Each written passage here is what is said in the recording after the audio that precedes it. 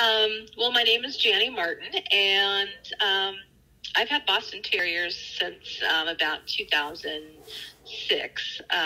Prior to that, I actually trained and showed horses, and we had a couple of boxers over the years, a couple of mixed breeds.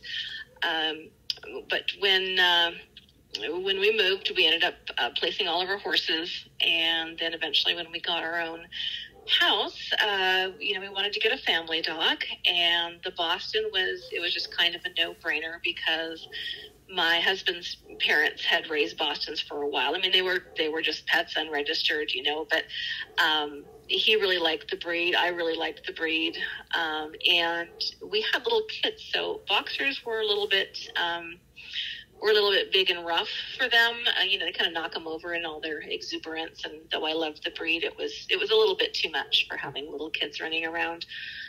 So when we did decide to get a dog, we didn't go back to the boxer. We went to the Boston Terrier. And since I had done a lot of training and showing in the past, I did want to eventually get into showing dogs. And I started out just on my own, and I didn't have a mentor or anything, which, was not the most ideal way to start. And so I just picked out some dogs that I thought were cute. I liked their heads, or I thought they just had a cute look to them. And so that's how I originally got my females. So, they're just kind of backyard bred girls, and I was fortunate enough to be able to breed to a local stud that was showing, and that gal took me to my first shows, and kind of taught me a little bit about how the show ring worked, and of course I liked that. That kind of went right along with what I'd done before with horses, and so I was hooked. But I had little kids at the time, so I just showed a little bit here and there locally. And then after a while, I bred my girls for a little bit. Never got anything,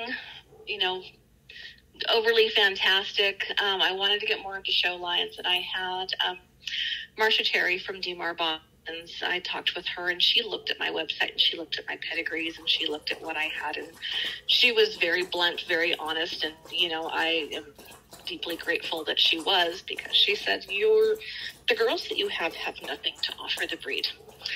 As far as pedigree, they really don't have anything to offer, and I wanted to do well. I wanted to have nice dogs. I wanted to show, and I wanted to do right by the breed. So although at first I was a little resistant and a little bit hurt, because of course everybody loves their dogs. They think they're the most beautiful things in the world, and I thought I'd done a good job picking them out, but I really didn't know confirmation or anything yet. So over the course of the next few months, I gradually placed them, and she was very generous and very trusting with me, and placed a very nice, well-bred little female puppy with me that she had a smudgy nose, so she couldn't show, but she was well put together, very well bred, and she was part of my foundation.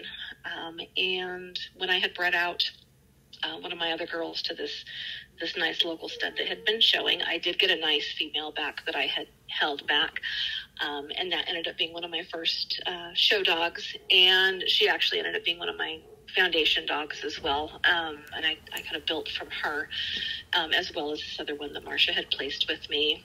I eventually was able to get two champion Boston studs. One was more my foundation than the other. I didn't hold back as much pedigree-wise from the other stud, but I did hold back a really nice son of the first one, and that was basically my foundation. From there, I started really getting into showing and of course health testing. Marcia, when she sent that puppy to me, she had already had her eye test done. She'd already had a preliminary patella check done. She'd already had her bear test done. Parents were JHC negative, so that gave me a very good example and a very good, a foundation and something to follow, from moving forward as far as what I did with my own dog. So I was very thankful, first of all, for her to give me the trust that she did, because it's very hard to find nowadays. A lot of people breeding for the wrong reasons, and it's a little bit scary placing your lines with people that you don't know. So I really appreciated that trust that she gave me, and the bloodlines that she entrusted me with, as well as the example of doing the right health testing right from the start. That's kind of my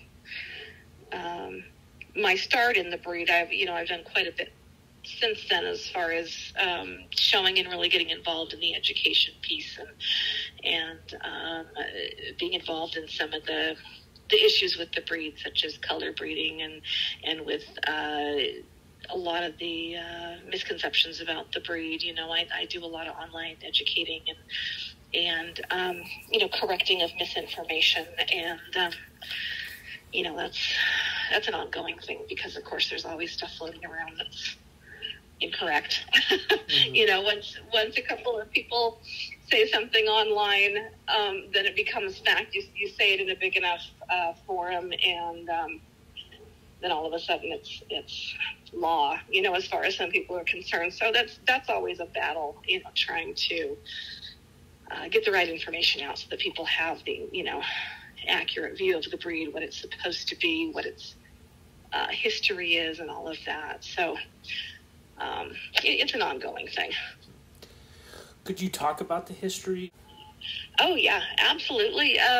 The Boston they have a pretty cool history, because being the first breed that was created in America, at the very beginning when AKC was first getting going, it was kind of the first of its kind to be bred in the U.S. and kind of the first created breed to be accepted. Everything else was established and imported from overseas, and so this was a very new thing. And honestly, the purebred breeders at the time that were importing their dogs, the English bulldogs and the bull terriers, and the dogs that actually went into the breed, those that were the preservation breeders of those dogs, considered the Boston Terrier mongrel. Mm-hmm. They were just disgusted that they were creating this new breed, and that they were going to be accepted.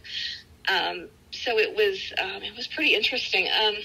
It started about 1965 when a dog was imported called Judge, and he was called Hooper's Judge, because it was Robert Hooper that owned him. And he was a little bit more bulldog type. He was about 32 pounds. He was like a dark brindle. And he is basically the foundation of the breed. They began breeding him to other, bulldog and English Terrier crosses. That was really big at the time, was the English Bulldog and the English Terrier. The Bull Terriers were really big. They were mainly used for, like pit fighting and stuff like that. That was huge at the time. And in fact, Judge said that his sire was a really, big time fighting dog. The Boston itself was never bred for fighting. That was never supposed to be the purpose. There may have been people, fighting them, in their barns, or, they may have been breeding for that purpose. But as far as what the written standard is, as far as what the creators of the breed had, set the dog up to do, it was never to be a fighting dog. But of course that was big at the time. So the foundation dogs originally may have had those, that background. But so they began breeding and doing a lot of inbreeding with Judge. And from there, they began bringing in imports to bring the size down. A lot of people think that the Boston was this, 40, 50 pound dog. But actually, Hooper's Judge was one of the the smallest. He was about 32 pounds. And they bred him to smaller bitches from there. So, like 20, 28, 22. Those were some of the first ones that he was bred to. And then they wanted to bring the size down even more. So they did import some dogs with, they were more terrier type. They're a little bit smaller. And, those dogs ranged from, like 12 pounds to around 20 pounds. And so they bred them down a bit more. And then from there, they developed the registry in, I think it was 1890 that they got together and decided, hey, we're not getting recognition in the rings. They weren't really, some of them would go in and show with the Bull Terriers. Eventually, 1888, they had a class, the round-headed Bull Terrier, where they could actually, show the Boston Terrier in, which was not called the Boston Terrier at the time. They were called the Roundheads or American Bull Terrier. And so they weren't getting much recognition. The judges really would look at them when they were in with the other Bull Terriers. So they were finally getting their own class. They finally did, they were pushing towards getting the breed accepted around 1890. And at first they wanted to call it the American Bull Terrier. And that was too close to, the other Bull Terriers in name. And they were originating in Boston. So, they settled on the Boston Terrier. And in 1893 is when they were first accepted. And, from there, they really took off. And, the all-American breed, the American Gentleman, of course, is their nickname. And I think part of it was, we talk in the old history books about how rather than the big kennels kind of monopolizing the show ring success, because this was a new breed, a small breeder, a backyard breeder, anybody could be successful at it because they hadn't nailed down the consistency yet. You couldn't go out and buy all the top dogs and just, monopolize it and get all the top winnings. People that were just breeding in their backyards were getting nice dogs as well that were good representatives. And so it was something that anybody could be successful at. And there weren't imports because it was an American breed. So, it was something that, just hobby breeders could get involved in. And so, that made it really popular. And of course, it grew from there. I mean, everybody's grandparent had a Boston at one time. It seems like you take a Boston anywhere and they're going to say, oh yeah, my grandma had one, my grandpa had one. And they called them the Boston Bulls. I know it's a nickname that they used a lot in the early days, but, it seems like, everybody used to have a Boston Terrier. It was such a popular breed, and they really did a good job within, I would say, about 20 years or so, getting the look that they were going for. Everybody refers to the first Bostons back from, the 1860s or 1870s and saying, well, this is what the original dog looked, or the original Boston looked like.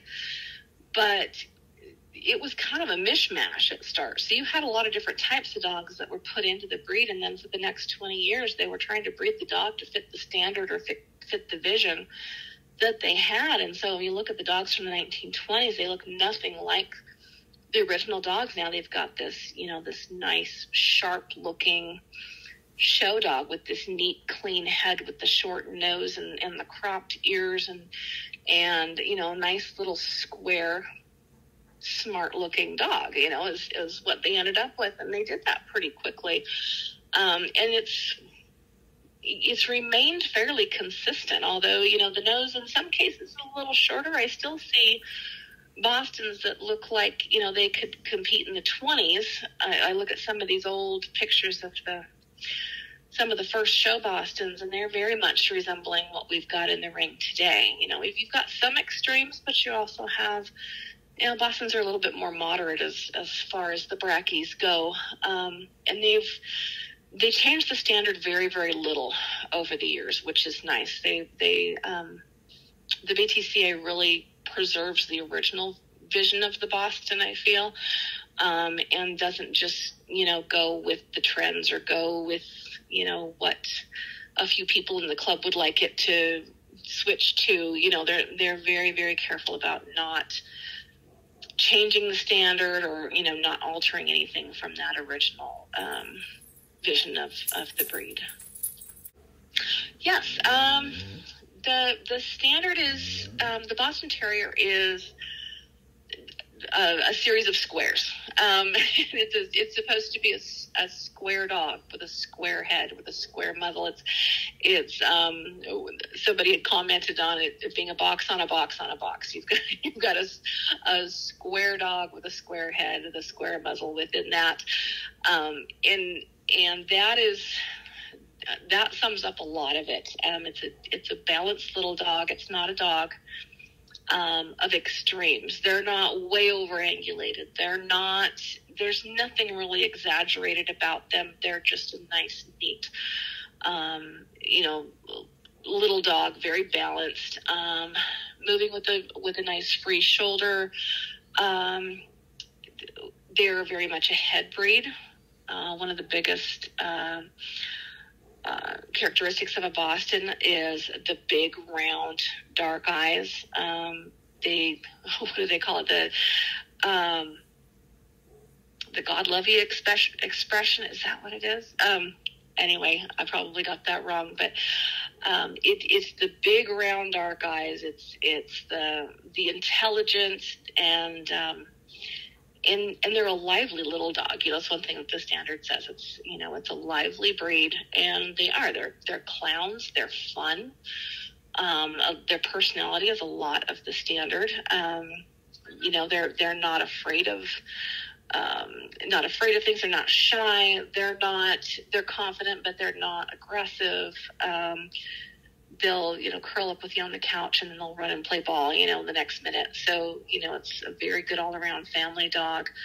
But in general, it's stayed very much the same. As far as the standard goes over the years, the nose has always said that the nose is short. The muzzle is short.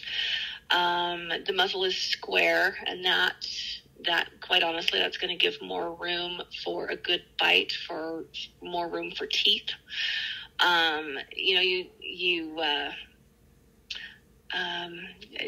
You look at the muzzle, and it's interesting. You'll get some that'll be a little bit longer, and you end up with underbites. You end up with crowded teeth.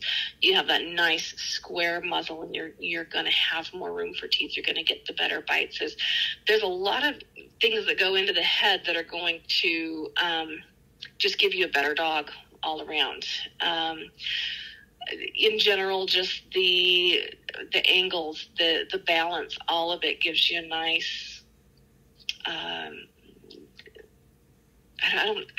They're not a performance dog. They're not a working dog, but they're still an athletic dog. They tend to have less breathing problems than some of the more extreme dogs. I know they get lumped into the bracky category like a lot of dogs do. But, kind of like the chin and the Affenpinscher, they don't typically have the same issues with BOAS that some of the more extreme breeds do. And even in those breeds, the well-bred dogs can be athletic as well. So the Boston tends to suffer from BOAS a lot less than some of the other breeds, and I think part of that is that they've got a cleaner neck. They're not as thick as some of the other breeds, and that definitely does help the airways as well. And I've probably gone down a completely different rabbit trail, but I'm just thinking of all the different aspects of the breed, and that's what comes to mind as far as the positives. Yeah. No, that's perfect. The height, they don't really, although it's interesting. You go into the AKC website and they're going to list, they list a specific height. However, as far as the standard goes, there's no height. There's 3 weight categories. There's under 15 pounds, and that go down to, there's no minimum. However, once you start getting down to small, you lose the bone. And so you're starting to get these little refined spindly dogs, and they start to move out of standard if they get too small.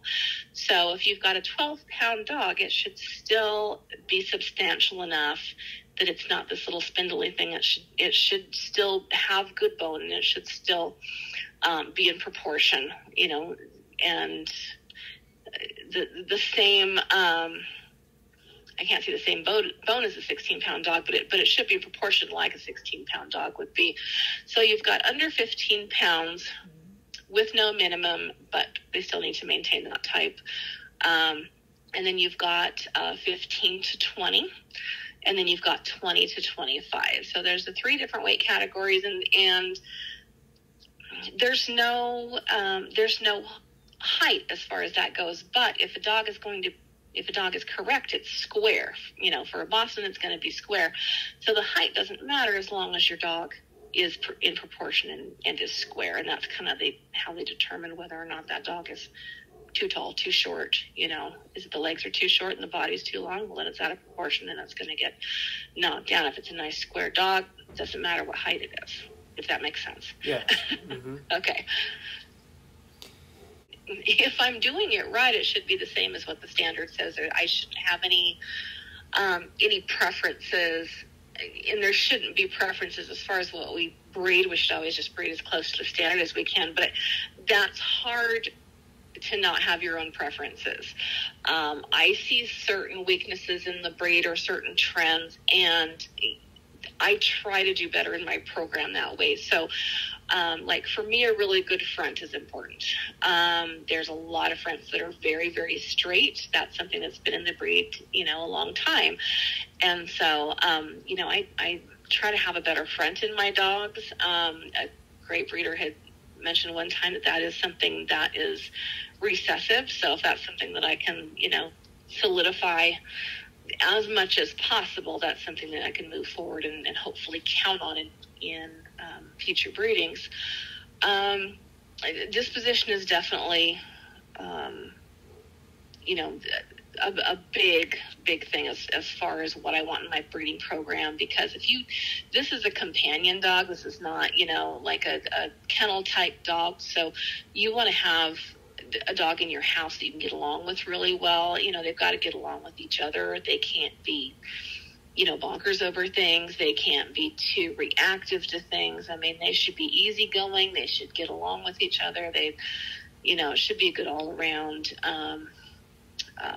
nice dog to have around with, your kids, your people visiting, and with other dogs. So that's one thing that I really watch is, if I can't live with that dog, I don't want it in my breeding program, because it's, that's not what I want to produce. I like a typey dog. I like the nice big round eyes. I like a flat nose, but I don't like an extreme face. And that's not to say I haven't had a range of all different, types of heads over the years. But I like that classic Boston head. I like the big round eyes. I do like a short nose, but I am very, very aware of the breathing issues, and I'm not going to breed a smashy face to a smashy face unless they have fantastic airways. If I've got one that's lacking a little in that area, I'm going to go to a good airway rather than go to the extreme face. And I tell people, my breeding program is a work in progress. I'm not done yet. You're never done breeding, but I see certain things in the dogs that I've held back, and I see things that are very strong that I want to solidify in my program. So, I may overlook some other things and figure, okay, well, I'm going to fix that in the next generation, but this is what I want, and this is what's hard to get, and so I'm going to keep this on this bitch or on this stud, in order to try and solidify that. So maybe I'm taking the long way around sometimes. I know, as people just go out and just, completely call something that's not, as close to perfect as what they think it should be. But I maybe take a little bit longer and try to solidify something so that in the future I can count on certain traits in my dogs, and hopefully can, continue that. And with this breed, it's so varied as far as the size. I've got one that's, a cute little 13-pound bitch, and she's got great type. She's a nice looking little girl. And then I've got this one this male that's 24 pounds that I absolutely love. So it's the breed itself there's a wide variety of size, although the type should remain the same. It can be quite a range. You're not going to get these cookie cutter dogs, and that's one thing with the breed in general. Is we do have an issue with consistency. Despite the fact that they were able to keep the breed consistent for so many years and to help kind of pin down the type in the first 20 years, here we are, a century later, and you can still breed, two dogs and come up with something. You go, where the heck did that come from? That looks nothing like either parent. It still happens. So, we're always battling that and always trying to get that consistency. And I don't know if it's because it's, so much, it's a young breed. I mean, compared to, like a poodle, which has got, centuries behind it of consistent breeding. You've got something, the Boston is 100 years old and has quite a range of sizes and has quite a varied background, as far as their origin. So it's sometimes very interesting to come up with something that just is not what you're expecting, but that's just part of the breed. Is there much difference in, say, the Kennel Club in the UK and the FCI and standards? Well, it's interesting that you see, sometimes you see a certain type overseas. Now, of course, right now in certain countries, they're pushing for the longer noses. So you go to Germany and the judges are awarding bigger dogs with more tail, with longer noses. And what's frustrating, and I know it's frustrating for some of the breeders over there, is that they're just kind of doing this despite the fact that the BTCA is, this is where the breed originated. This is the standard for the dog. It should be what every country uses worldwide because that is the Boston Terrier. In some countries, they're kind of, some are interpreting it different or not so much interpreting, but just taking it to a different place because of the push for the longer nose brackies. So even though the standard doesn't say it's, a longer nose, they may award a longer nose, which pushes the breeders to breed a longer nose in order to be able to get the titles on their dogs, which is, in my opinion, it's a little screwed up. In some of the other standards overseas, it will say that the nose needs to be a minimum of 1/3 the length of the skull. And in the AKC and the BTCA standard, it is no more than 1/3 of the skull. So right there, we've got a tweak in the standard that is changing the breed itself in certain areas overseas. So that's a little frustrating because you can breed a very, very good airway in a Boston. You can breed good nares. You can breed, you can breed out the narrow tracheas, which we don't have that much of a problem with, like other breeds. The elongated soft palates, you breed that out. You can breed a nice clean neck and a nice airway without making that nose longer. It's really just a superficial, what they consider a fix when it's actually not a fix. So that can be a little bit frustrating.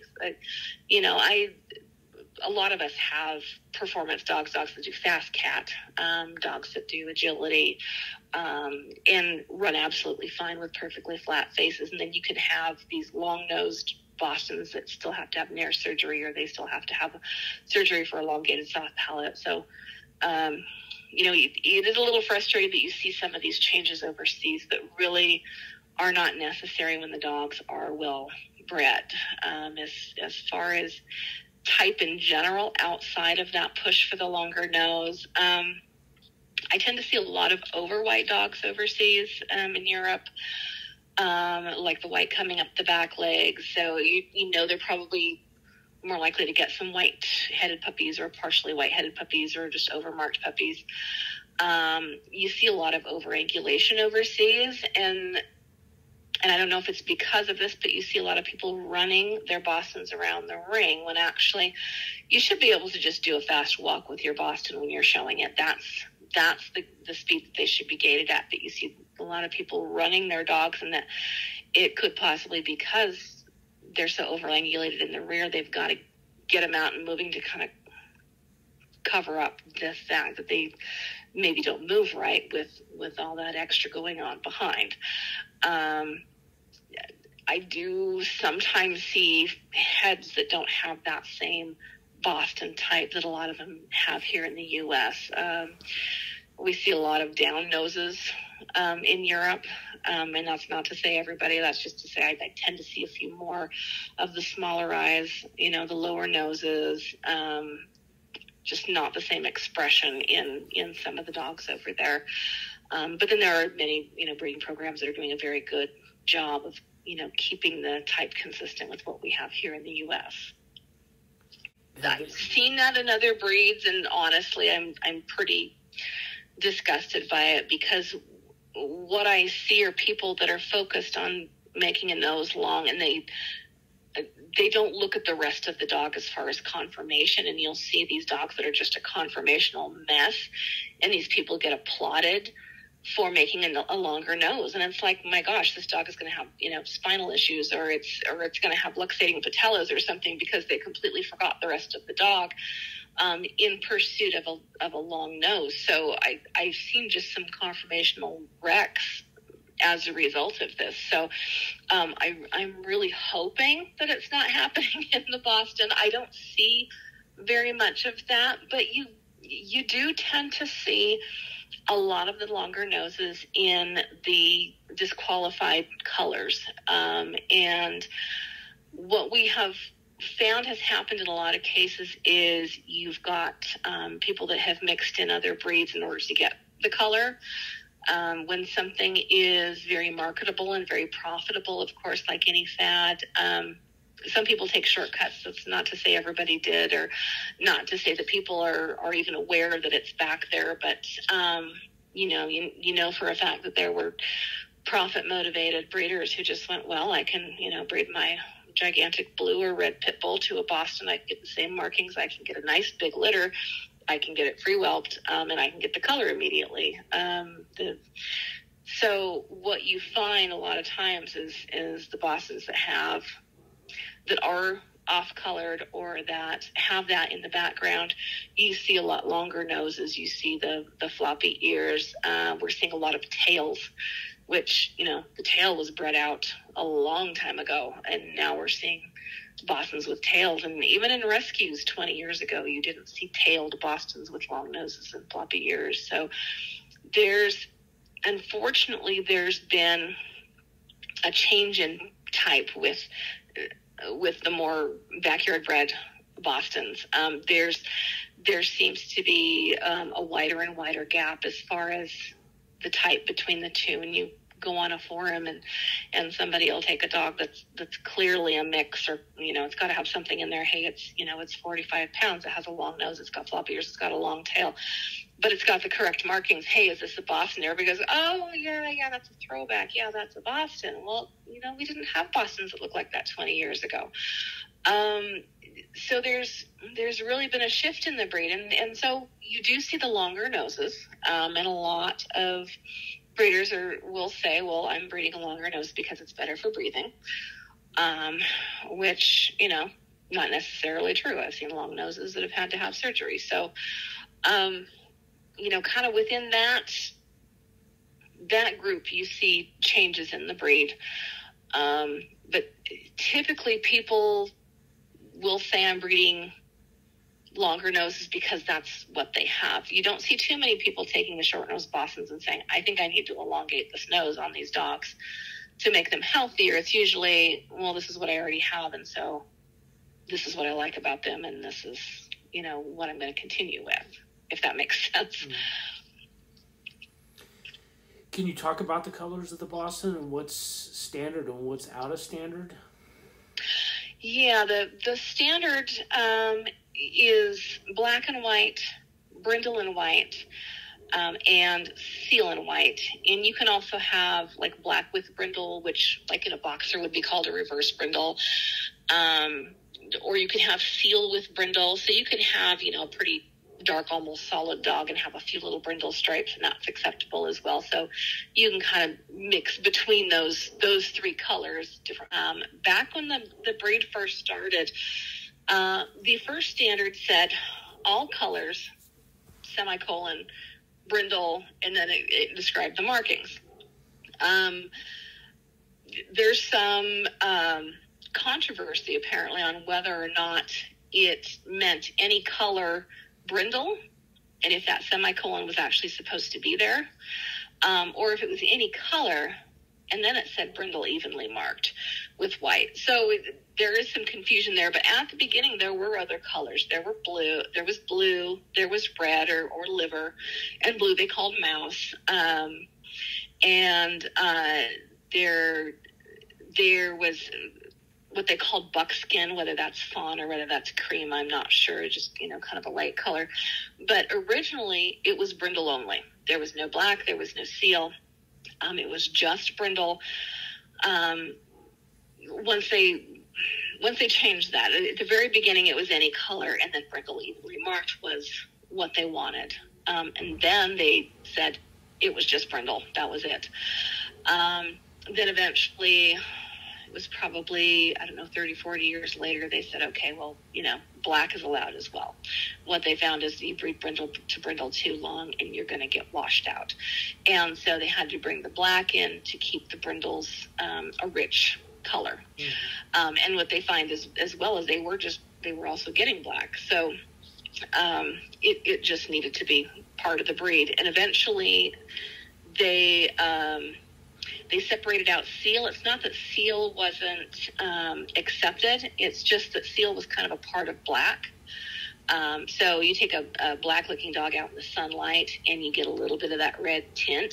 Mm-hmm. Otherwise it looks black. Well, that's your seal. So they basically just further defined, the difference between black and seal when they allowed seal in. So there were very few colors as far as, what anybody heard about or knew about over the years until about 2005, roughly, maybe 2004. And all of a sudden there was a big color fad. You suddenly saw a ton of red Bostons, and then the blue Bostons after that, and then the fawn Bostons. And it was, they sold very well. It was a big, kind of a money-making fad for some breeders. Some were very excited about this because it was something new, it was different, and I think a lot of breeders at the beginning were under the impression that the colors were going to be accepted into the Boston Terrier because there were so many. There's all these new breeders now. We can, you can color test and breed for specific colors. So there was kind of this big boom of colored Bostons. Within that, there was clearly some mixing going on. I saw a lot of these early Bostons that they did not look Boston. There was, clearly Frenchie mixed in, Pit Bull, Chihuahua in some cases. You could just see the characteristics of the different breeds depending on what color it was. So even though some of the colors can naturally happen, for them to happen in that volume all at once was not possible. And so unfortunately, here we are 15 years later, there's no telling what and where the color came from and whether or not that was naturally occurring, whether it was added in. So it's been very frustrating, I think, for the preservation breeders to see the changes in breed type, to see these characteristics of other or of other breeds within our breed in the pursuit of color. When you base a breeding program off of a marketable color, you're picking your puppies at birth from color as well. So as far as conformation, as far as health, as far as disposition, a lot of those things suffered under breeders that had that color focus. So it's been frustrating. I don't think most of these breeders really intended anything negative for the breed. They love the Bostons just like anybody else. They're excited about the colors. They probably didn't know what they were up against as far as trying to get the BTCA to change the standard. That's not going to happen for color. They're very, very committed to keeping the Boston, the way it's been for the last, century. And so you're not going to see them giving in to adding the colors in, especially when there's been such a shift in type and in quality with the color population coming in, that it's not going to happen. And it's unfortunate for some people that were really excited for them to be accepted and to be showing them and to see this big change and be, kind of be on the forefront of something really new, when I think unfortunately a lot of them were sold a line as far as that goes, for something that just wasn't going to happen. Yes. Like I mentioned before, the juvenile hereditary cataracts, or JHC, that's the most common test that is done with all breeders. And part of that is because it's a convenient mail-in test. You do the cheek swab and you mail it and you get your results. It's very easy for every breeder to do. It's very important because that's something that popped up in the breeder. Actually, I don't think it popped up in the breed. I think it was just in the breed for so many years until they finally were able to get a test for it. And then, thank heavens they could finally have a way to eradicate it. And now JHC, in most cases, you don't hear about affected dogs anymore, at least as far as show dogs, what I hear, you don't hear about affected dogs. There is the occasional carrier that someone might use in a breeding program, but they're used very, very carefully. That's something, thankfully, that's a big improvement and a very important test. And then the CARE test, or used to be called SURF test, that is an annual eye exam. And with the cataract issue with the Bostons, it also checks for several other problems as well. So that's something that a lot of the typical breeders, non-show breeders, will skip because they think JHC covers all cataracts, or that's the eye test that they need to do. This is something annually that checks for other types of cataracts. And also checks the progress of it. So if you've got a dog that's 3 years old and they're getting these cataracts that are progressing at a very quick rate, and the dog is going to be blind by the time it's 6, well, that's useful information to have in your breeding program. You don't want to be breeding those lines if that's what's happening. If you've got a dog that is 7, 8, 9 years old and they still have clear eyes, that's fantastic. That's what you want to keep in your breeding program. Anything over 7 that still has clear eyes is great with the Boston Terrier. You've got a 10-year-old with clear eyes, and that is gold right there. I mean, that's something that you want to keep in your program. So that it's really important information for you to have, and very important for you to continue checking. Because if you're breeding this dog and it's 3 and all of a sudden these cataracts crop up and they're rapidly growing, you definitely want to screen that out. And then with bear testing is for deafness in the Boston Terrier, which is suspected to come from the English White Terrier. There's the theory that there's 2 different kinds of deafness. Now, there isn't enough information to really tell one way or the other. However, with a lot of breeds, if there's too much white on the head, then the inside of the ears do not develop properly. The sound conducting hairs in the inside of the ears, if they don't have pigment and they die off, that can cause the dog to be deaf by the time it's about 6 weeks old. So you want to watch the blue eyes and the excessive white on the heads. And so testing your excessive, your overmarked Boston's is very important, but there's also, deafness in dogs that are perfectly marked, that have perfectly marked dogs, for 5 generations back, no blue eyes, nothing like that, no excess white. So, there's a theory that we've got also, a hereditary deafness that is unrelated to markings. So, it's very important that you're checking all of your breeding dogs, bear testing them to make sure that you're not passing on a hereditary issue as well. As far as deafness. And then the patella check is very important, to have the patellas OFA'd. And you want to have those periodically done, because if you're great at a year, but then at, 3 or 4 years old, they're slipping, not as solid, then, that's good information to have as well. And you may want to take that dog out of the breeding program.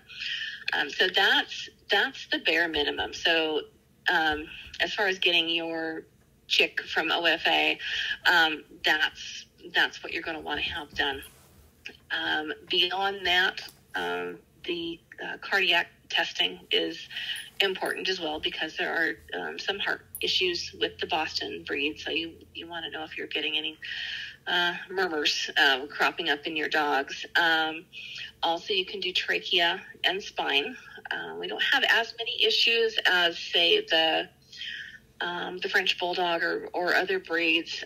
So you typically don't find too many issues with that, but that's additional testing that you can do. I mean, of course, there's, you can do hips, even though hips typically aren't an issue. So you can continue on with additional testing, but those 4 are the main. I add on, the heart as well in my breeding program. And then for some really weird reason, DM popped up as an issue in the Boston, and that's a whole other story, but it's actually not an issue in the Boston. It was added on by a bunch of the testing labs to over 100 breeds, and it's been quite a moneymaker, but it's not something that is actually an issue in the Boston Terrier breeds. But you'll see a lot of the non-show breeders doing DM testing.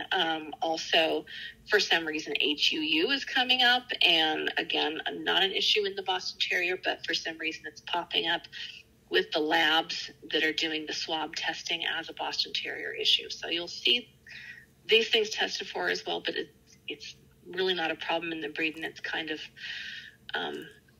odd to see them popping up saying, I'm testing for this, this, and this, but not for the main things that they really should be testing for. But the swab tests are very, very easy. The other ones require, finding specialists, and it's a lot more research and sometimes a lot of driving. Sometimes it's hours away, that you're going to be able to find a specialist to do bear testing or care testing. So, I understand it is a little bit more difficult to do that, but, that's kind of the breakdown of what you see as far as the testing and what's actually important as far as testing in the breed. Right. I'm Fast Cat. I'd like to get into some of the others, but I quite honestly, with running a business, I haven't had a whole lot of time to do any other training. Not a whole lot of training is required to get my dog to run after something in the grass, so that was easy. But I did have a male that I titled in Fast Cat, and right now I think I've only got one other that really has that drive where they're going to want to chase something. I think the rest of mine, I'm not sure that they would go after that quite as readily as these others. And interestingly enough, the one that I had titled and the other one that I feel would do really well at it, they're out of the same dam that kind of has that drive, So it's in the lines, I think, wanting to chase after something. But I'd like to do some more Fast Cat with him. I'd love to do some barn hunt. I have no pool, so I have no ability to practice for dog diving. But I'd love to get into the barn hunt and do some more Fast Cat and lure coursing with mine. So I don't know that I have the time to do as much training as required, for agility and things like that. But there's a lot of breeders that I know that do that. There's a breeder down in the Tri-City area that actually has a and I hope I don't get this wrong, but her dog is one of the first ones to be certified in Schutzhund. Oh, wow. Performance. Yeah, it's pretty cool to see her dog do that. It's pretty neat. So there's a lot that they can do, but we're usually, I think, being a companion dog, a lot of us are just content with doing the conformation. But there's a lot more that they can if we just take the time to get out there with them and do it. Yeah, they're right on it. They're always ready to play. Yeah. Always ready to go after something if you want them to. I've had some lazier than others, but I love the ones that just go nuts for the tennis balls, or just I had one that I could hang a balloon from the ceiling, and I'd have to take it down or pop it or something to get him to stop, but he would just jump over and over going after this balloon, and that was I don't know, they're just such clowns. They're so much fun. Well, that's another interesting topic with these breeds, or with this breed, and I'm one of the few that has free whelping lines. My foundation girls, even the show lines from Marcia Terry they were free whelping lines. And so I have a lot of free whelpers. In fact, most of mine are from those lines. But with the breed itself, you always have to be ready for a C-section. I still have, sections periodically, and I'm always ready for them, and I'm always willing to take them right in if I have any doubts at all. But I am someone who is willing to let them try. A lot of breeders now, especially in the U.S., will not let them try because the litters are small, which a lot of times will make the puppies big. And you can lose a puppy in whelping. So when you've only got maybe 3 puppies and you're risking losing one of them in the whelping process if you're not sure the bitch has the ability to free whelp, that's a very scary thing. And I don't blame anybody for taking their dogs in and doing a section voluntarily. The only time I've ever lost a bitch has been during a section. And so, of course, that scares me because I've never lost one in free whelping. They have their babies. They're perky afterwards. They're energetic. They're great moms when they've been able to do it on their own. You don't have to worry about them, taking their babies' heads off because they're still loopy from the anesthesia, and there's just the recovery is so much faster. They don't have to heal up. It's just, in my opinion, it is so much better if they can, but I don't blame anybody for not doing it.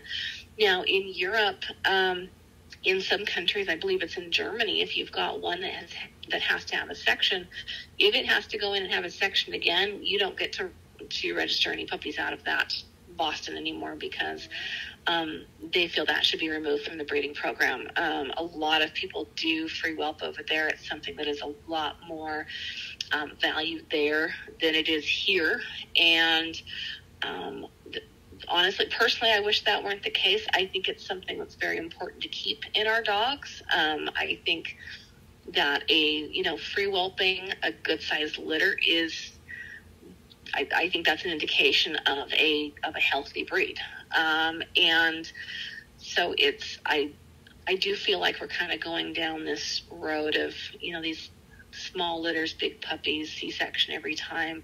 I don't think it's good, but it is something that most breeders are willing to do. A lot of breeders have never even attempted to free whelp. They're afraid to. I don't blame them. And so some just never have. They've never tried. And some people will say, well, you just take a big bitch and you breed it to a smaller male, or you just breed smaller heads, or you just do X, Y, Z, and you're going to fix the problem. But they did a study, and the free whelping bitches have a different shaped pelvic opening. It is a big round opening versus more of an oval opening. So if you've got a line of dogs that doesn't have that certain shape of the pelvic opening, then you are going to have dogs that need a section. And when you have limited gene pool, when somebody has, maybe bred for years and here they've got these, wonderful examples of the breed, are you going to take those dogs and take them out of your breeding program after all that work? Because they've got to have sections. I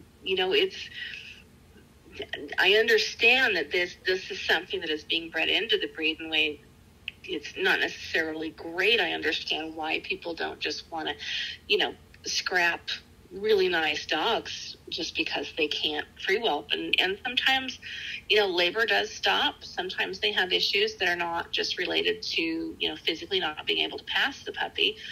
So it's a little bit more of a tricky breed as far as whelping. I mean, I love the fact that most of mine can free whelp still.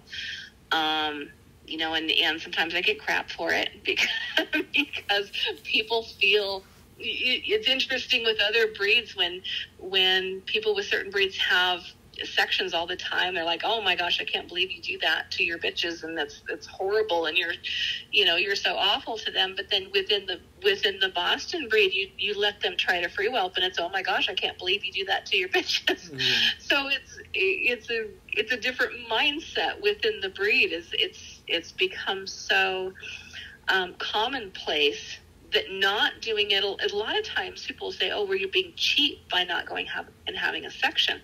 If I want to go have a planned section, I have a very reasonably priced vet that is very, very good at doing sections. And it costs me a lot less to plan one than it is to allow them to try and free whelp and then have to run into the e-vet in the middle of the night and pay them for a section versus my own vet. So trying sometimes will cost me 3 or 4 times as much. Mm-hmm. So, it's for me, it's definitely not about money.